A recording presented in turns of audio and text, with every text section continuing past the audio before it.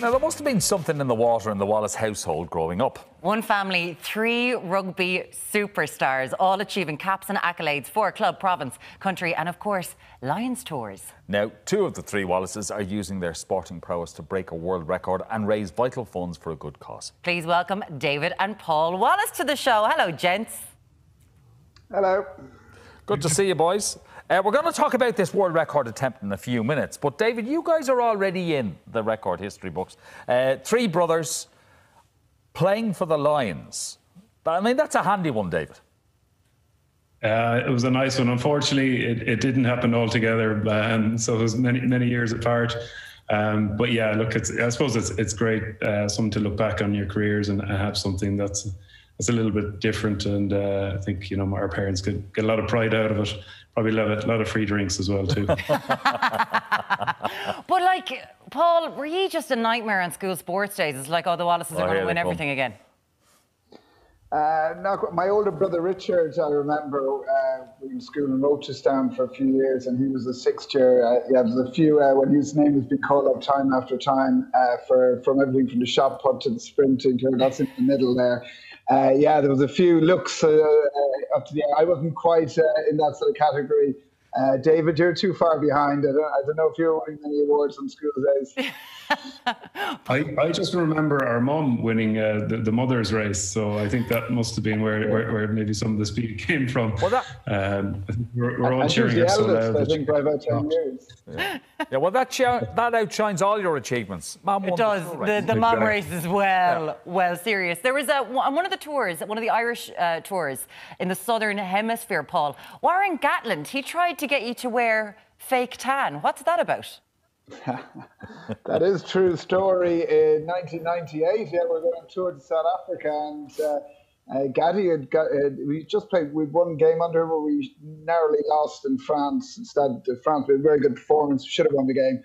And he thought his explanation to us was, well, when you're coming down to New Zealand to play against Waikato, you see the Celtic players, you look quite anemic looking in the middle of winter down there after coming from our winter, don't look athletic, intimidating, whereas the Springboks or the Australians were tanned, athletic and intimidating. So he put it out there. Unfortunately, only 2 of our players decided to put on the fake tan, and I can tell you it wasn't Lancome, it was orange gunk. They were like 2 6'6" Oompa Loompas.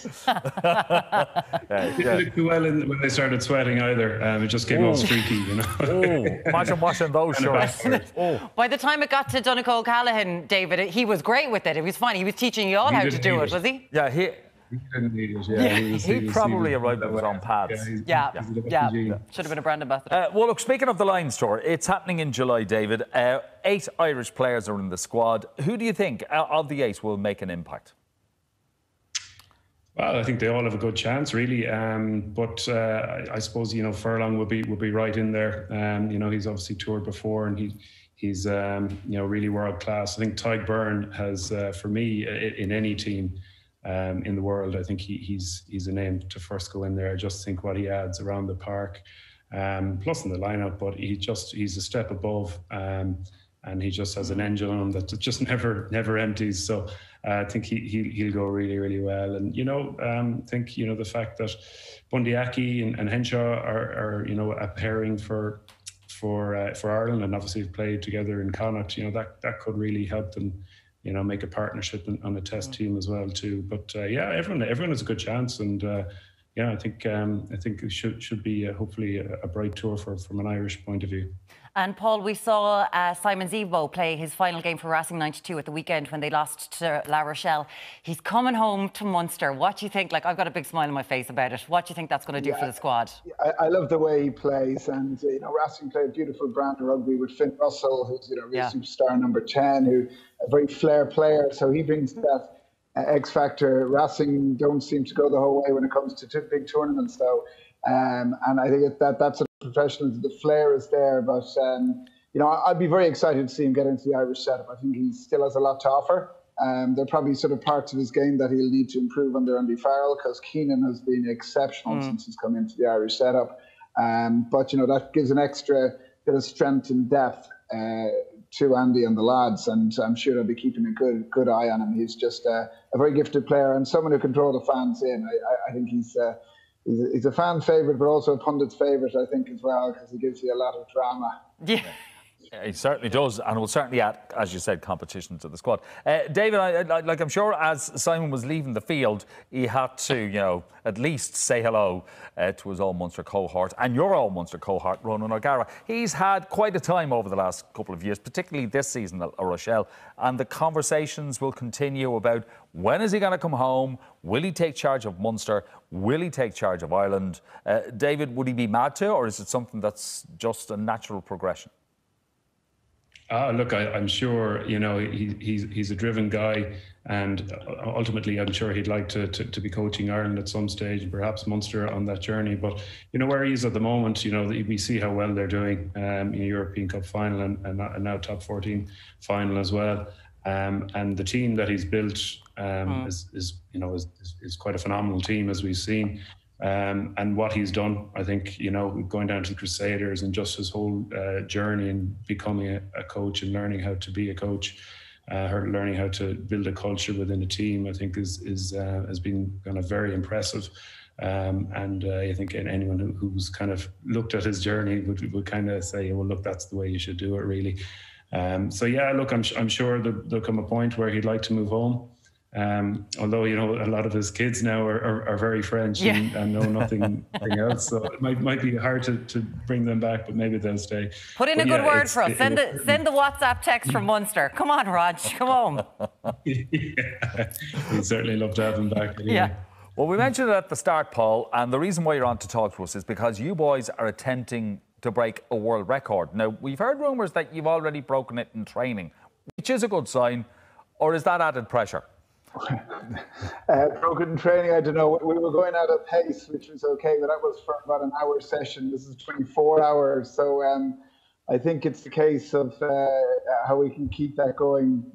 You talk about today being the longest day. That'll be the longest day and longest night.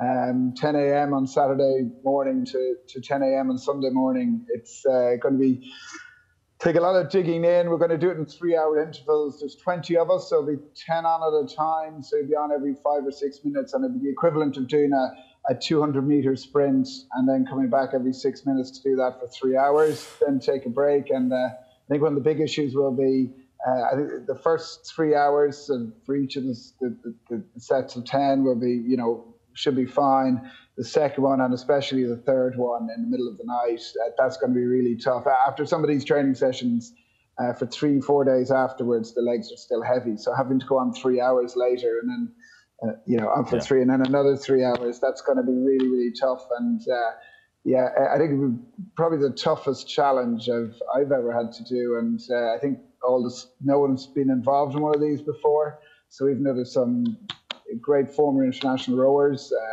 a lot of international players who have still kept themselves quite fit.